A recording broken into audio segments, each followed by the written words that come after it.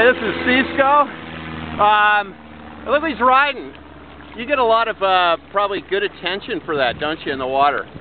Yeah, we've got our moments. Yeah. So what do you think it is that surfers like so much about it? Would it be the giant, board coming sideways through the whitewater at them, or the flailing paddle? What do you think it is that they really particularly like about your craft? Past experience. Yeah. When you do make a good maneuver. Yeah. Or when you have a really good wipeout and you come out of it laughing. Yeah. Sort of, to the great disappointment probably of some harsh people. Yeah.